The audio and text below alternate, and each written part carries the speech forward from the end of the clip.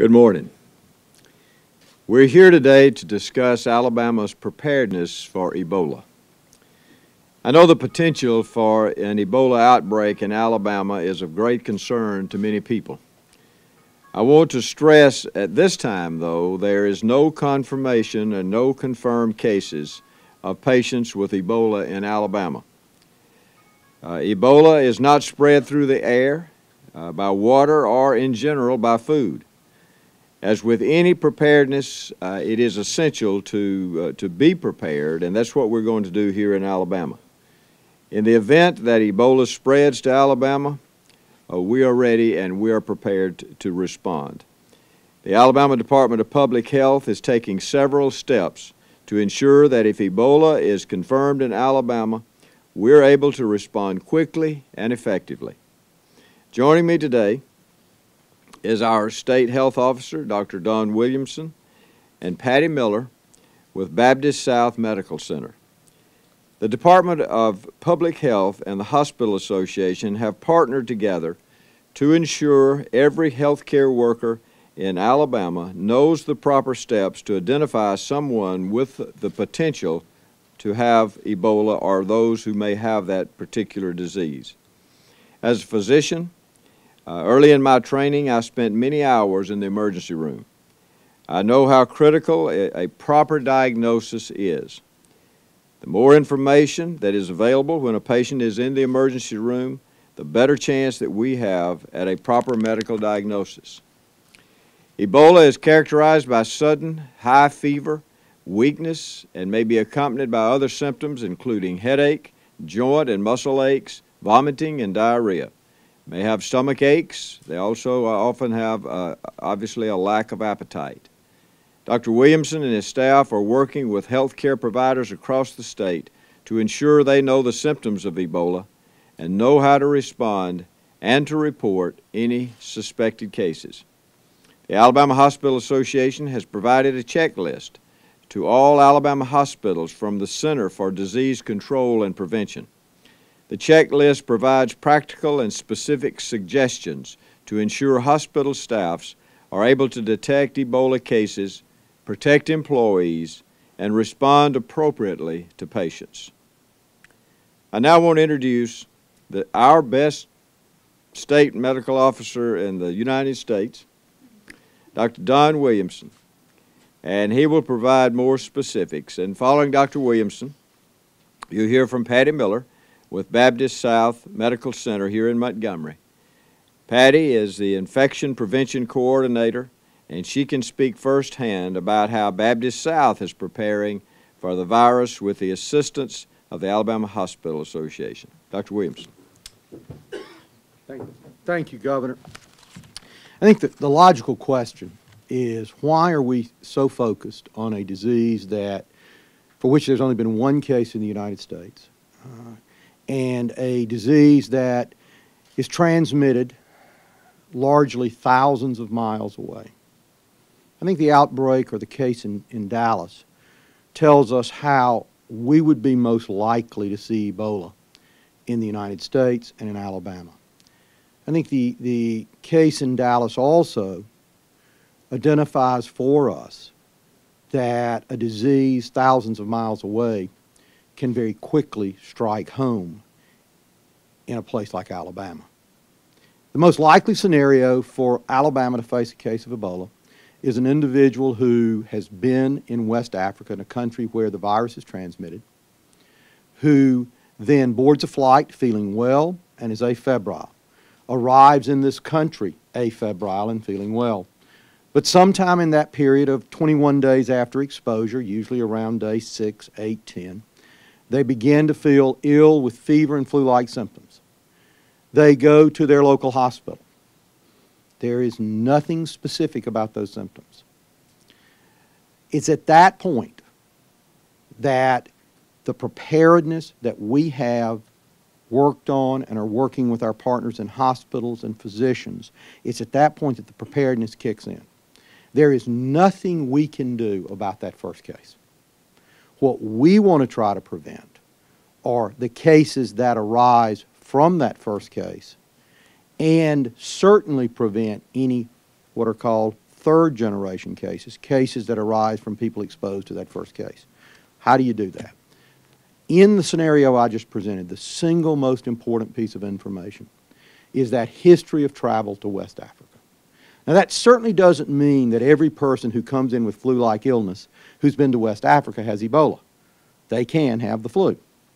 However, for purposes of protecting healthcare workers and protecting other people, it's critical that we not miss that initial exposure, that initial opportunity. That was one of the problems in Dallas.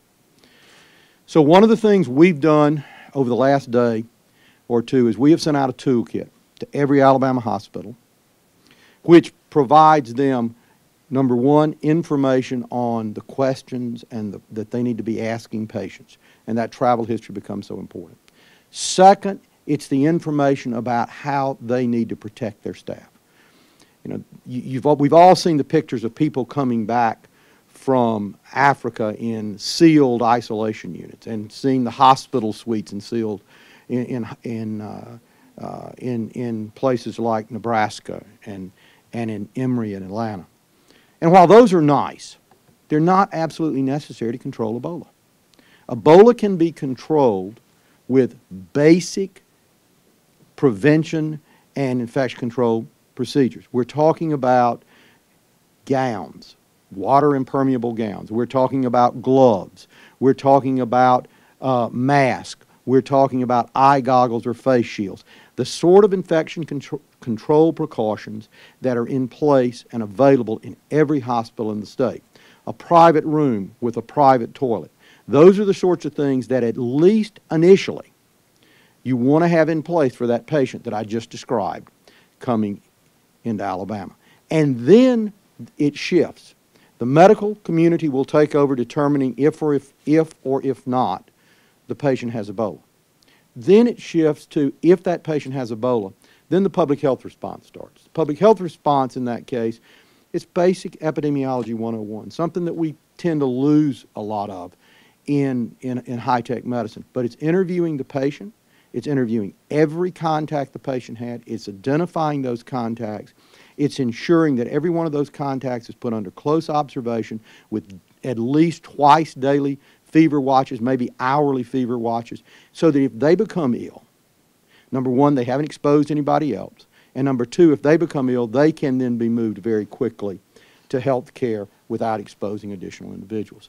So the control of Ebola in this country is really around basic infection control precautions. It's around very good medical histories and travel histories, and it's going to be around basic epidemiology 101. We'll be glad to answer questions in a minute, but let me stop there and turn it over to Patty.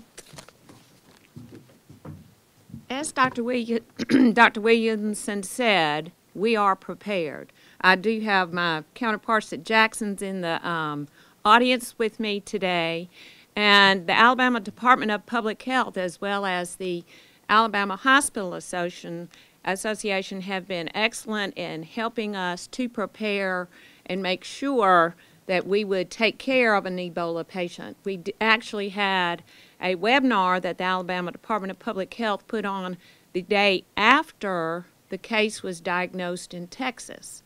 So that information was very helpful for us. And as Dr. Williamson said, we do have a checklist. Hospitals around the state are looking at that checklist and making sure we have everything in place. But as he said, the most important thing is for us to catch them at the front door. So that's why we have signs up. We make sure when we're triaging the patient, anybody with signs and symptoms that has come from Africa, from Western Africa, or anyone who has taken care of someone over there, would automatically, not staying in our emergency room, waiting room, they would be put back into a special room with a private bathroom. We actually have a cart so that we would make sure that we had all the personal protective equipment available right there. And we are training our people to make sure that they know how to appropriately wear that personal protective equipment. So I feel like we are prepared as the hospitals in the state to to take care of this. One other thing is that we are to notify the Alabama Department of Public Health within 4 hours if we have one of those type patients come through our emergency department, and believe me, we would be on the phone. As well as we are also working with our partners in the community, so if we would not have direct admits into the hospital if someone showed up at one of the physician offices with these signs and symptoms, then we would direct them through our emergency department to that special area where we have all of the equipment available and ready to take care of that patient. Actually was with the EMS yesterday just to make sure, and they said that they are also being trained as to what to do if a patient should be transported by ambulance, that sort of thing. We'll have some questions in just a second. And before we take questions, I also want to recognize the training that's taking place at our Center for Domestic Preparedness in Anniston, Alabama. This FEMA training facility is currently being used by the CDC to train healthcare workers going to West Africa to respond to the Ebola outbreak. Now, that's here in Alabama. This 3-day course will instruct practitioners on how to protect themselves while providing basic clinical care to Ebola-infected patients. This CDP has trained people all over our country for this disaster preparedness, and now they're preparing medical workers internationally. Again, let me say, we have no reason to believe that anyone in Alabama is infected at this time or is at risk at this time. But if it does happen, we want everyone to know that Alabama, just like we are with all natural disasters, we will be prepared.